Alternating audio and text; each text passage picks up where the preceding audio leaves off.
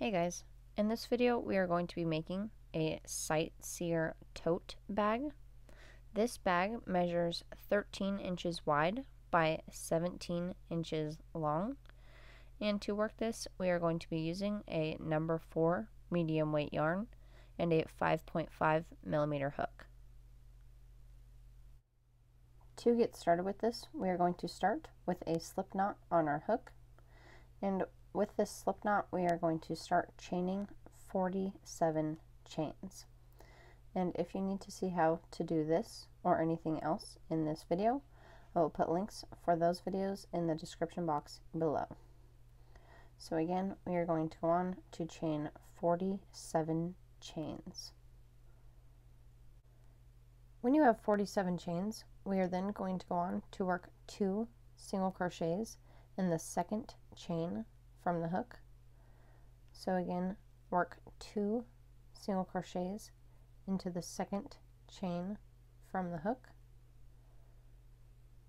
and then we are going to go on to work 1 single crochet in each stitch all the way down this chain until we have 1 stitch left. So again, work 1 single crochet in each stitch all the way down until you have 1 stitch left. When you've made it all the way to the end and you have 1 stitch left, we are then going to work 4 single crochets all into this last stitch.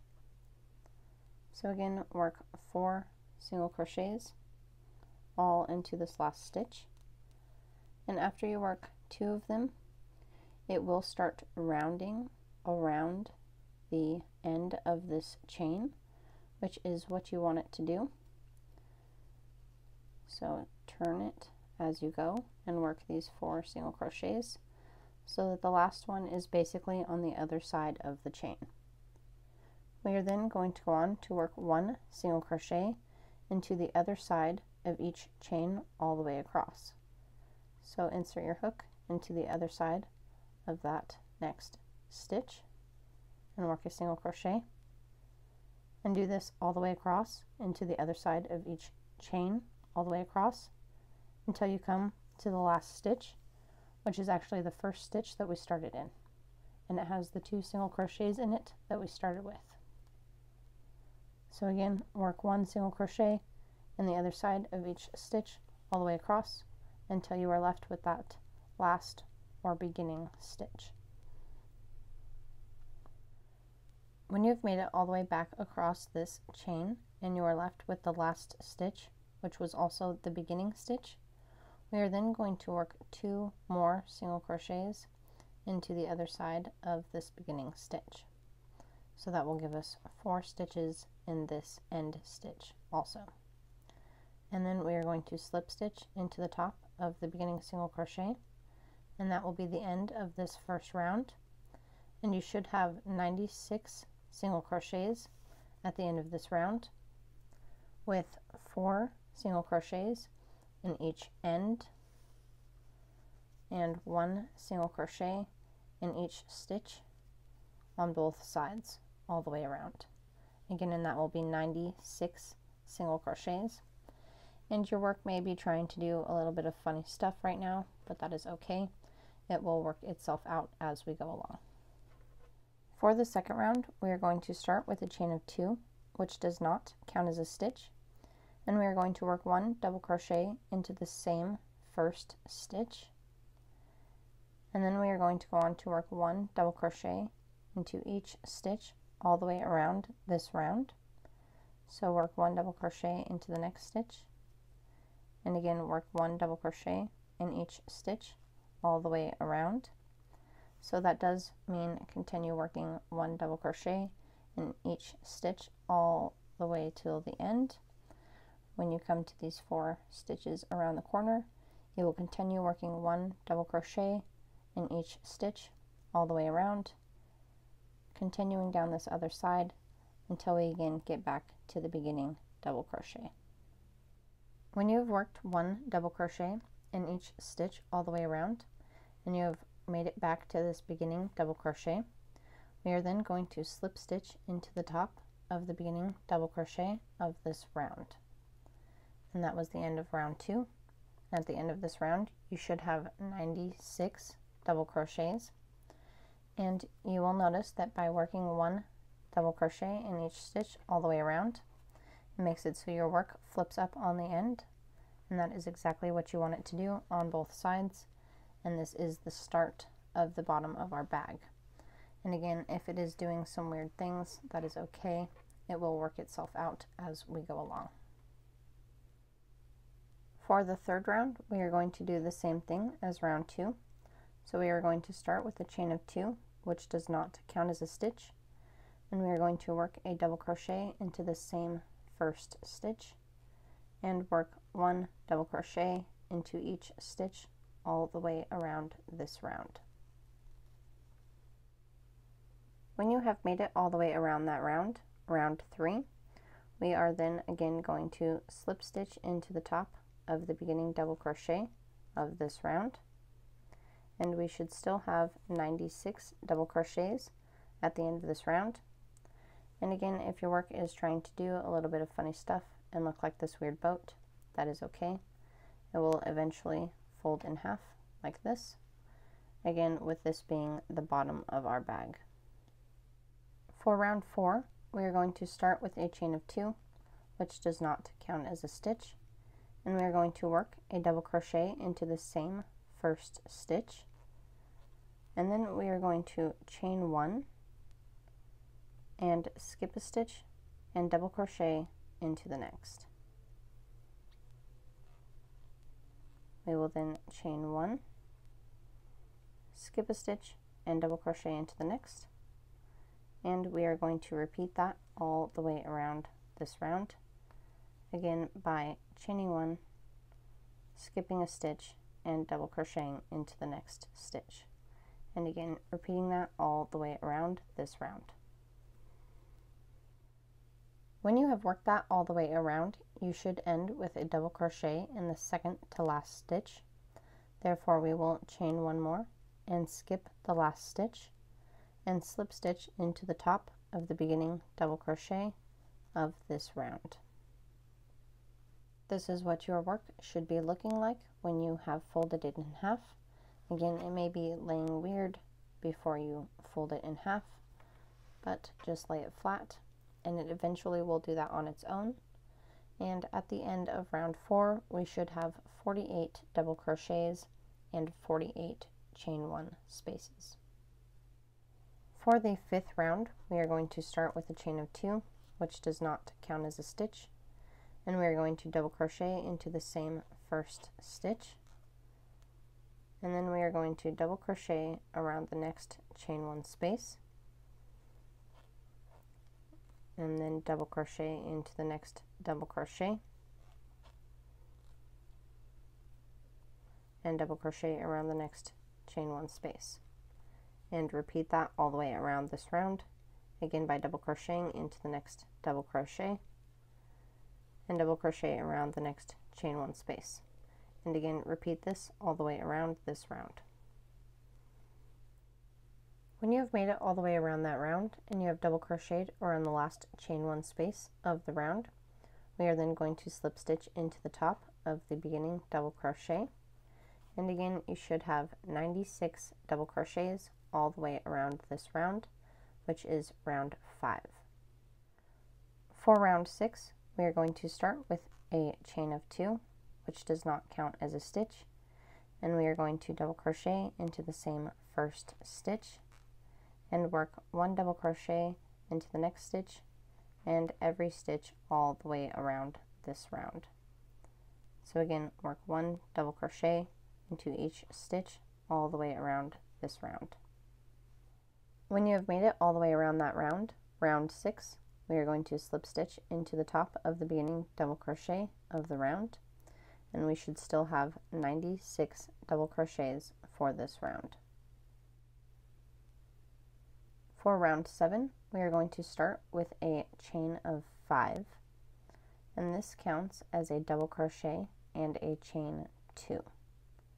We are then going to double crochet into the same first stitch, and this is an extended V stitch.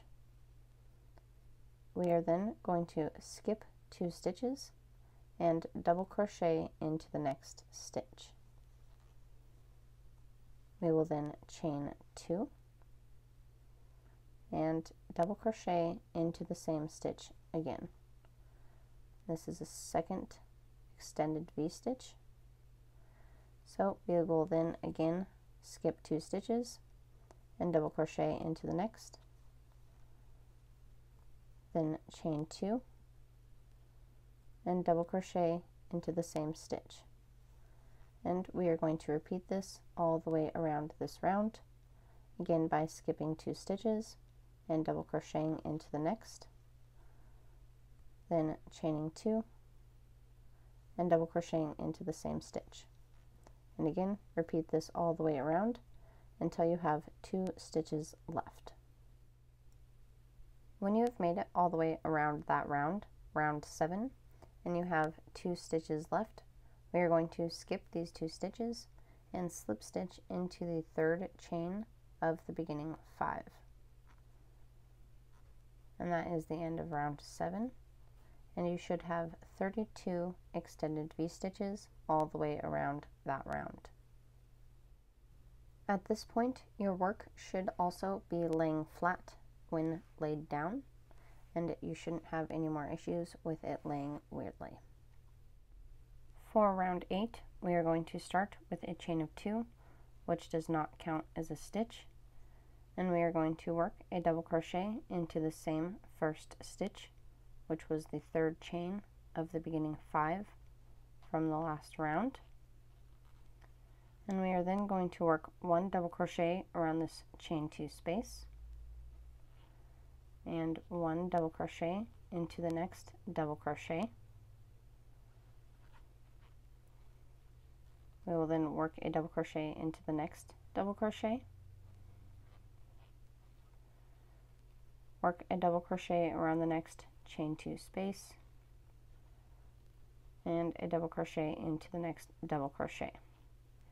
And we will repeat this all the way around, working 1 double crochet into each double crochet stitch and 1 double crochet around each chain 2 space. And again, repeat that all the way around this round. When you have made it all the way around that round and you have double crocheted into the last double crochet of the round, we will then slip stitch into the top of the beginning double crochet of this round, and that is the end of round 8, and we should have 96 double crochets all the way around that round. For the next round, round 9, this will be the last round for the repeating rounds of this pattern.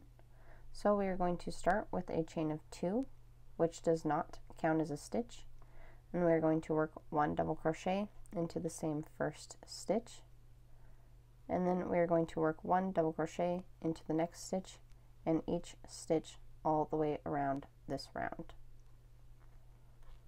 When you have made it all the way around that round, round 9, we are going to slip stitch into the top of the beginning double crochet of the round, and we should have 96 double crochets at the end of that round.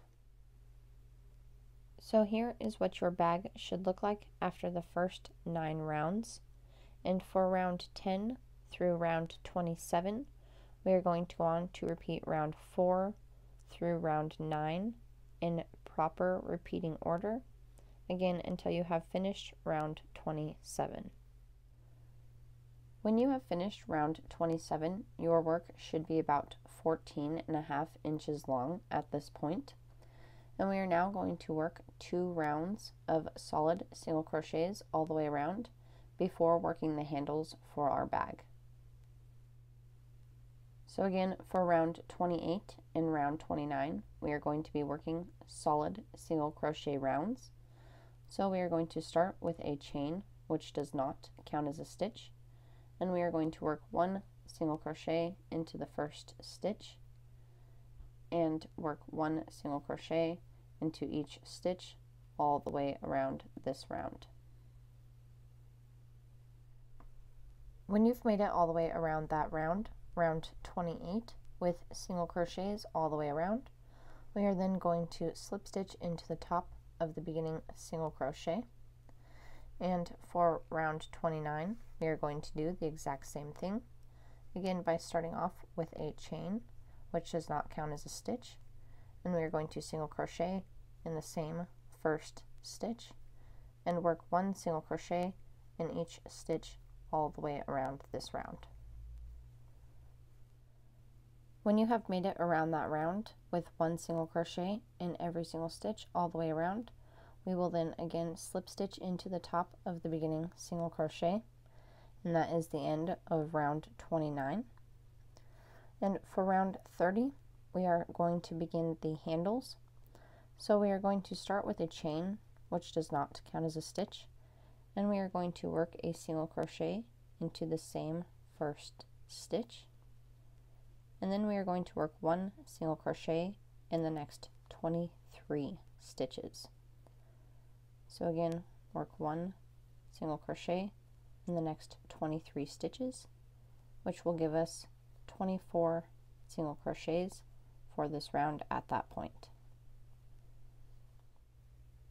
When you have single crocheted in those 23 stitches and you now have 24 single crochets for this round so far, we are then going to go on to chain 35, and this is going to be the length and size for the handle, and these are just small hand handles like you saw in the beginning pictures.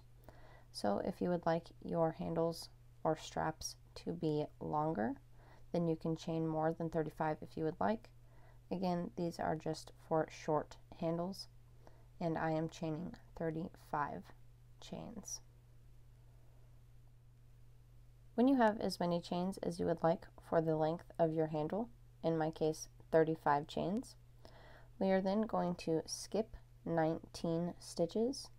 So 1, 2, 3, 4, 5, 6, 7, 8, 9, 10, 11, 12, 13, 14, 15, 16, 17, 18, 19, and we are going to single crochet into the next stitch. So again, skip 19 stitches and single crochet into the next stitch, and then single crochet 1 time in the next 28 stitches. So again, single crochet 1 time in the next 28 stitches, and that should give you 29 single crochets, including this first one that we connected back to the bag. When you have 29 stitches from where the other strap ends to where you are now, we are then going to work the other strap. So you are again going to want to chain the same amount that you worked for the other strap, and again in my case that is 35 chains. So we are working the second strap or handle now, and you will want to chain the same amount that you worked for the first one. Again, in my case, 35 chains. When you have the same amount of chains for this second strap that you had for the first strap, we are then going to want to skip 19 stitches across the top again, and then we are going to slip stitch into the next stitch after those 19 stitches, and that should leave us with the stitch we just single crocheted into and 4 more stitches. Therefore we are going to work 1 single crochet in each of those last 4 stitches, and then slip stitch into the top of the beginning single crochet of this round.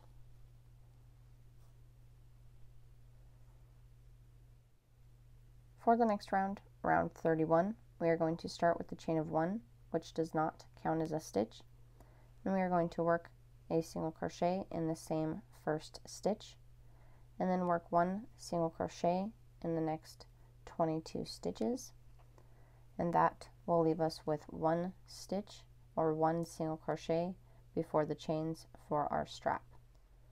When you have worked those 22 single crochets, you should have 23 single crochets for this round so far, and we should have 1 single crochet left before the chain for our strap. So we are going to bring this next single crochet and the first chain together in 1 2 single crochet together.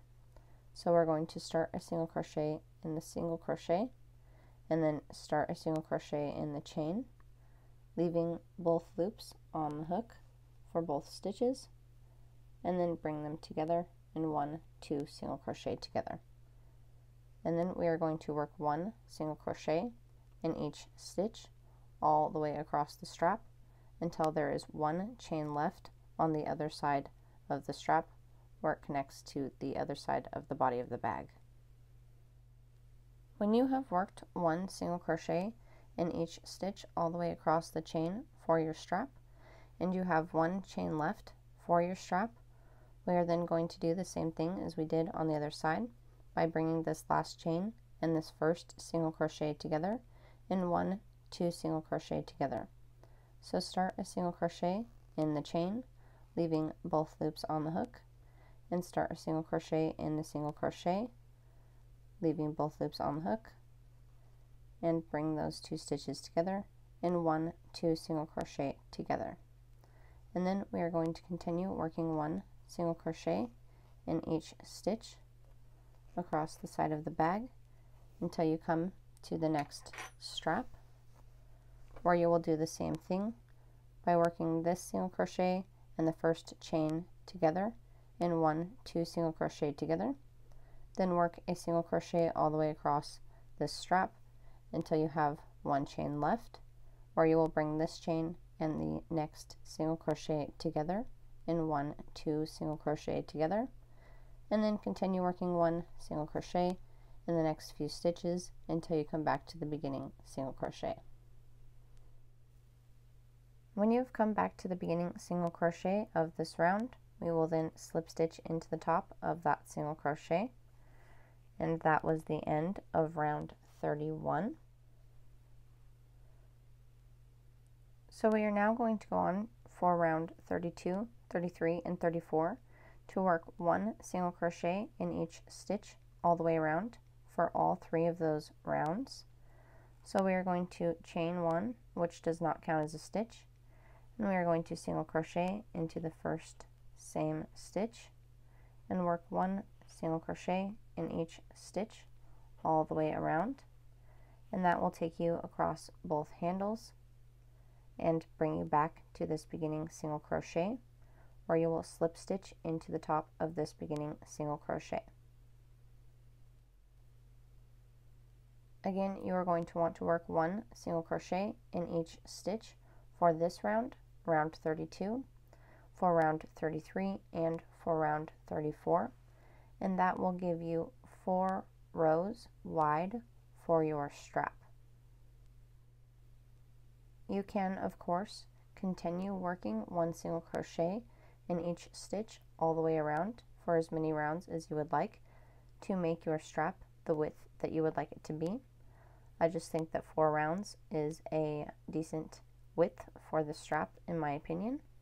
So again, I am going to go on to work 1 single crochet in each stitch all the way around for the next 3 rounds, which is round 32, 33, and 34, and then I am going to finish off my work and weave in my ends.